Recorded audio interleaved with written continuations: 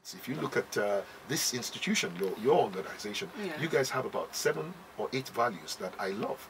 That that I saw when I was coming in, and I actually took a picture of it. It's got professionalism, it's got integrity, it's got teamwork.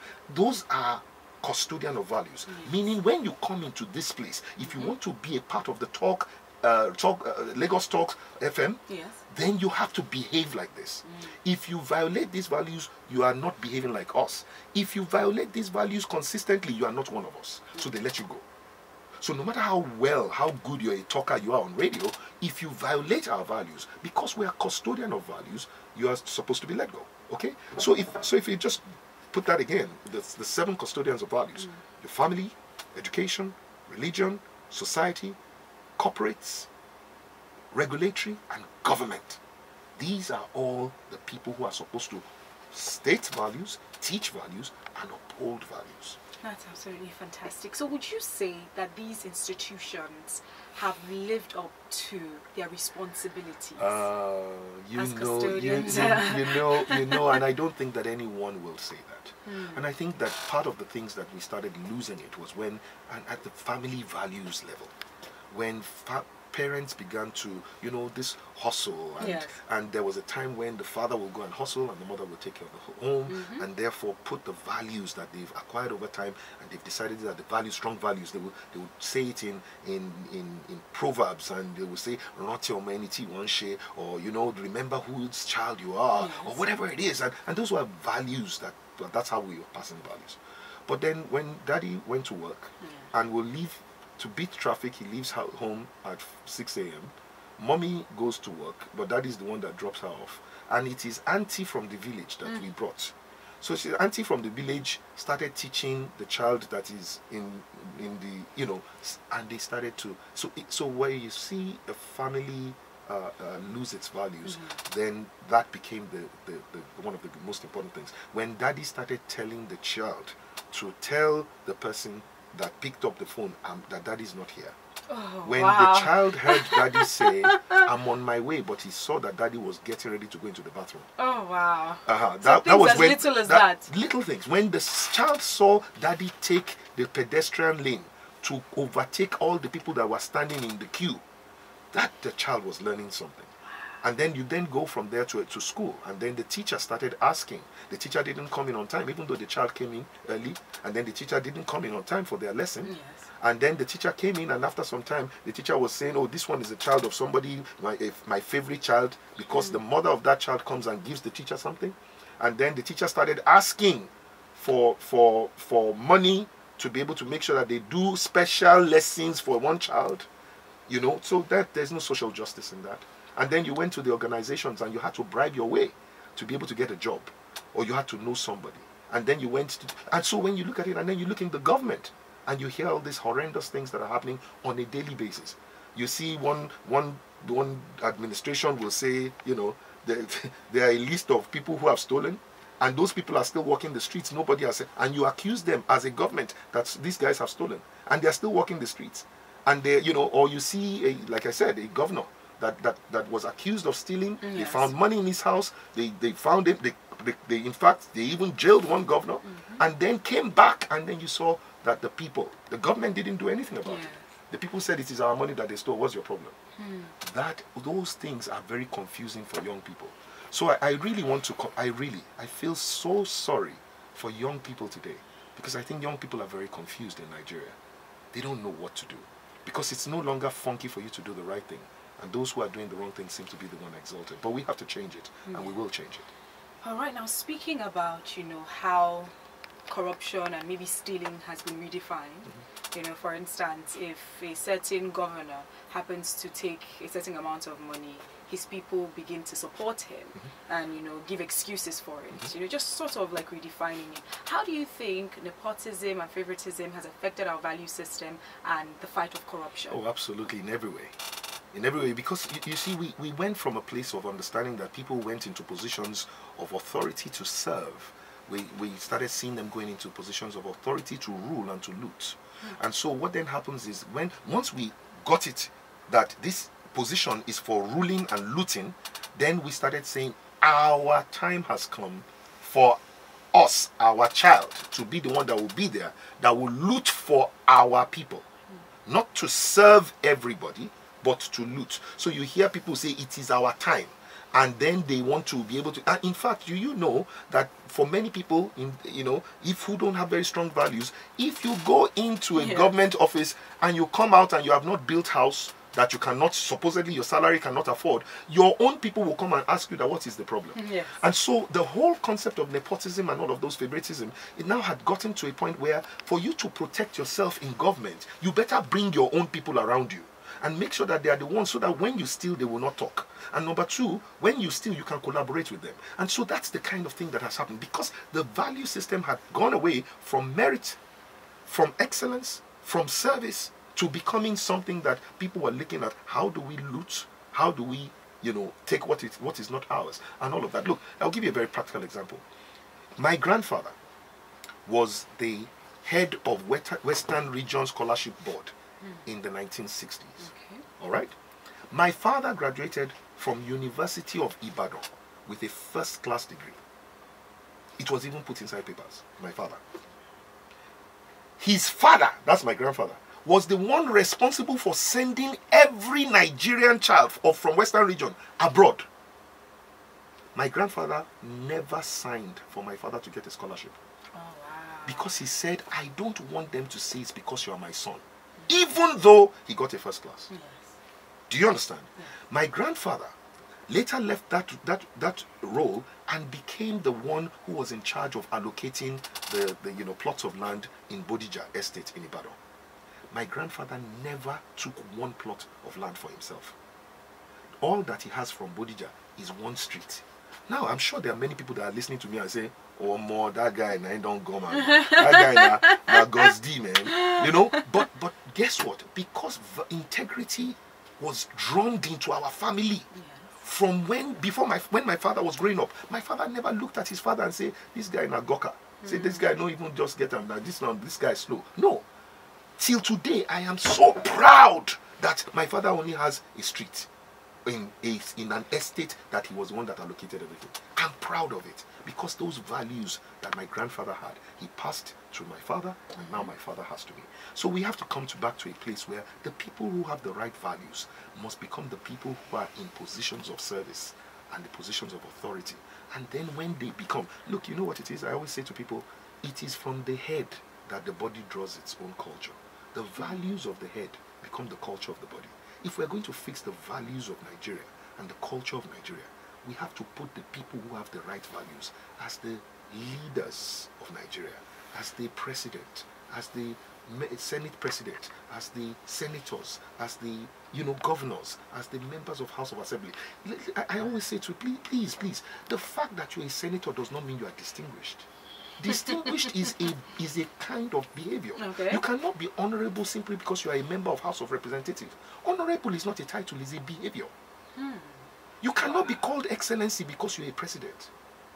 And I said to people, by God's grace, should everything go the way that we are working on it, by May 29, 2019, I will give an inaugural speech. And in my inaugural speech as President of Nigeria, I will beg people not to call me Excellency until I finish my work. If I have done excellently, then call me Excellency. If I have not done excellently, don't call me Excellency. You can't call me Excellency ahead of me doing an excellent job. Yes. How can you call me a scholar when I've not written an exam? That's a very good question. In case you're just tuning in, this is Directions here on Lagos Talks 91.3, and of course I have in studio with me Mr. Fela Durotoye, presidential aspirant. We're talking about values. Don't forget, you can join the conversation. If you have any questions to ask, please feel free to do so. Go on Twitter at Lagos Talks 913 #Directions with Iffy, or call 0809 191 3913. 0809-222-0913, 0809-234-5913. This is coming from Owade saying, I concur with you, sir. Mr. Fela Durotoye, value system is no more. It's unfortunate that we are where we are. Things are the way they are because we lack value system in this climb. A better and thriving family would facilitate the well-being of the country. This is possible if and only if value system is prioritized in every family. Oh yes, Let's and take Owade is really right about that. Lagos Talks. Hi, good afternoon. Hi, good afternoon. What's your name? My name is Mona. All right, welcome. Yeah, it's so good that you have Mr. Fela Durotoye All right. with you there. I just want to ask him a few questions. So let me start if I don't have the time to ask a few. Okay. I really like what he's saying. I love the value that he's teaching. I totally agree with him that, I mean, the biggest problem we have in Nigeria, aside from impunity and corruption, is that our value system has been destroyed. And so that is why things like impunity and corruption are able to gain foothold and continue to grow. And I really pray that he succeeds in what he's doing. But I'm just wondering, politically now, how is he looking at targeting places like the North where they really do not, well, they think that they do not vote for values, they vote their people, so to say. How is he looking at getting that? Because more than anything, it will break my heart if Nigeria does not move for status quo to get people like him on board, because that's the only way we can say. So I would really like him to let me know what he's looking at doing. Thank you. All right, thank you so much, Lola. And this, you're so right. You know, our value system that literally has collapsed is what has allowed corruption to seem to, you know, I always say to people, when you find the person of character, they will not use immunity to perform impunity.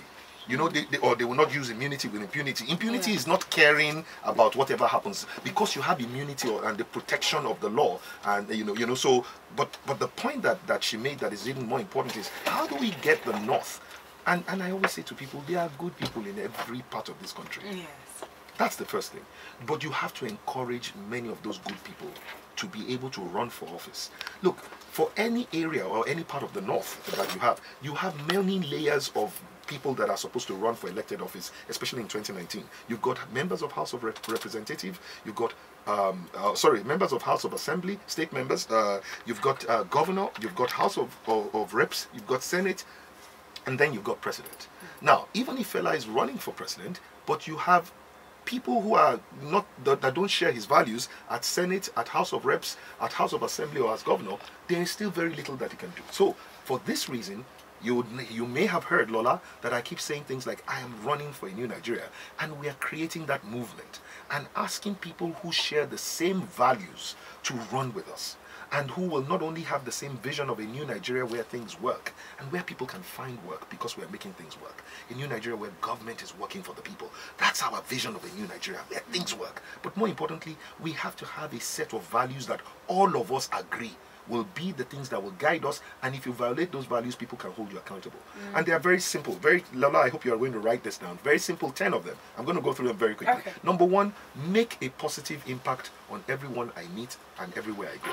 Each one of the people who we are going to run with Fela, whether it's a Senate, as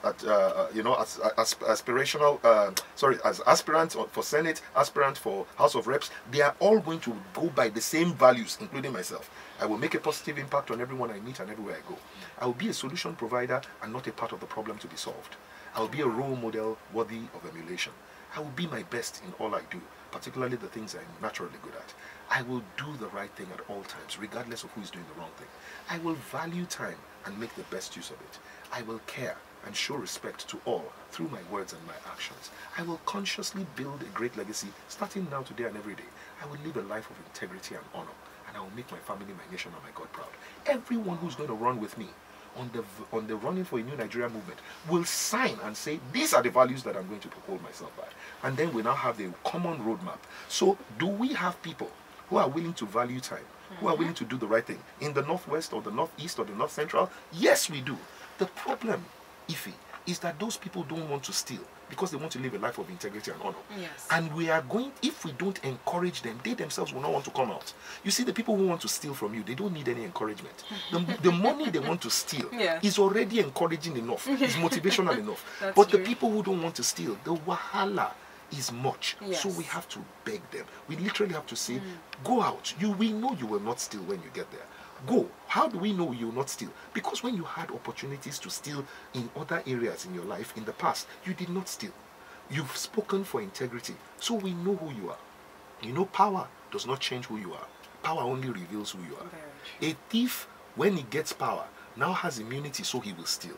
But somebody who does not want to steal, even when he has power, he will not steal. And that is one of the, and I know there are some people that say, man, I lie. It is because somebody is still looking at themselves and say, if you give me power, I go chop something. Yes. But it is true. Power does not change you. It's like you know how when people get drunk and they say the person is talking nonsense. It is not the alcohol that put nonsense inside you. It's that you are carrying nonsense all the while. But when you now became drunk, yes, now all of a sudden the nonsense is coming out. Yes. Power does not put corruption in you, but it will bring the corruption that is in you out because of immunity. That's what happens. And so we need good people to run. And if you know good people, please tell them you should be running with Fela Durotoye for a new Nigeria. And you know, speaking about power bringing out what is already in you, you did mention talking about even early when you were a child, there's certain things that are being done around you, and these things are instilling certain values within you. And a lot of times people might not know until they get into a position of authority and those things begin to come out. Absolutely. Wow. Absolutely. This is coming from Alex Gundadegbe. I believe he's asking a question from this. He's saying that you exude brilliance and forthrightness, but he wishes that you would head for the Senate. So he's pretty much asking, why did you decide to head to the top? Alex, you're still being too kind. So people said, forget Senate, you should have done House of Reps. Somebody said, no, forget House of Reps, you should have done House of Assembly. Somebody said, no, forget House of Assembly, you should have done local government. Yes. And I keep saying, you know what, it doesn't matter what level it is that you run for. But the most important thing is, is not just about me, is are you, Alex, are you happy with the way things are in this country? If not, number two, do you wish that we would have a better Nigeria where the people with the right values are the ones that get to the top? Number three, if not, then you have to be able to ask yourself, is it our children that should have the right values, or we should give the right values to them? And if it is us that must give the right values to our children, then number four, what are we willing to do now? And me, I have chosen my own place. If you know anybody, Alex, that is better than Fela, that will do a better job, please now, vote for the person. It doesn't matter whether it's Fela or not. Don't worry about whether Fela started at Senate or started at local government council. Where are you, Alex? Where are you starting from? You even start with go and get your PVC. That's a good place to start. Then, if you can take it to the next level, go and join a party. Join a party that has the right values, that is not only power, that it is that there is their values. Join a party that says we want merit. Join a party that says we are not going to zone anybody. No zoning. We want merit. We want anybody to have a free and fair platform. That's the kind of thing that my party, Alliance for New Nigeria, says. No zoning. Anybody can come. We will not shift it for you. We won't give you advantage. We will not give you any disadvantage. That's the kind of party. Go and join Alliance for New Nigeria, or join any other party you want to join. But more importantly, go and serve in an executive of a party. And if you don't want to do that, then you run for office. Alex, I'm begging you. You run for Senate. You run for House of Reps. Anywhere you want to run. Alex, run for president. Let us just fix this Nigeria and stop worrying about whether one person is running for Senate or running for governor. It doesn't matter what somebody else is doing. Look at what you are doing and do the right thing. All right, this is coming from Uhu Namure saying, I'm always blessed listening to Mr. Fela Durotoye. Mr. President, sir, as he addresses you, please kindly let us know when the movement and campaign train will start. I want to work for a new Nigeria. Well, so good. INEC does not allow campaign to start until 90 days to election. It is absolutely not right, because in a country where many people are looking are tired of the old and they're looking for the new, it takes a while for you to get your message across. But thank God that there are certain things that we are able to do, and I've said that I will not break my values on this journey. So for instance, whatever INEC does not allow, we will not do. So what are we doing in the meantime? We're just campaigning what we stand for, right? And you will notice that I've never said on any platform, not here in Lagos Talks, not anywhere, to say vote for Fela Durotoye, because INEC does not say that we should do that. And I said I would do the right thing at all times. But I can tell people what to look for. I can say go and look for vision, go and look for values, go and look for roadmap. So you've asked the question, when is this going to start? We've already started the journey. We're already starting the journey of telling people about the new Nigeria, telling people what we stand for, and leaving out our values on the way. So if you want to join the team that is trying to get people to go and get their PVC and all of that, it's feladurotoye.net/teamfd. www.feladurotoye.net www.feladurotoye.net/teamfd. And one more time, www.feladurotoye.net for network/teamfd. So if you do that, you join the team. But we will not violate the INEC laws in all that we do. But we would help to see how we can build a new mind in new Nigeria. All right, we do. I want to see a new curriculum that develops young children, especially for leadership. Let it be that leadership is what we will teach first. Yeah. And then we will now add maybe five subjects that are relevant to where the child wants to go to make a difference in their lives. So you want to find that school should prepare you for success in life and leadership through life. Those are the two most important things. School must prepare you for success in life and leadership through life. So it must prepare you for where you are going and the impact you are going to make. That is what we must do. We are going to change the curriculum of Nigerian schools to the point where leadership is what is taught first. And you teach things like culture, you teach things like history, you teach things like governance, civics. Those kind of things are important. Children should be learning values, and when they learn values, those values, you now make sure that you're at PTA, they're enforcing those values. You work with the churches, with the mosques to make sure that those values are passed through into the messages. You work through with the radio stations to make sure that the values are there, TV stations, and then you work with celebrities and entertainers. Make sure that values are in comedy. And these are things that we've been doing for the last 14 years. I've been working with many of the industries. Today, the Mortgage Bankers Association of Nigeria has endorsed those 10 values. The Association of Private Educators of Nigeria has endorsed those 10 values. Anambra State Government has endorsed those 10 values. I can keep going on and on and on. These are things I've been doing for the last 14 years. For me, presidency is not an ambition. It's not just an aspiration. It's just a way to magnify and multiply the impact of what we've been doing. We've been building businesses for the last 25 years of my life. That's what I've been doing.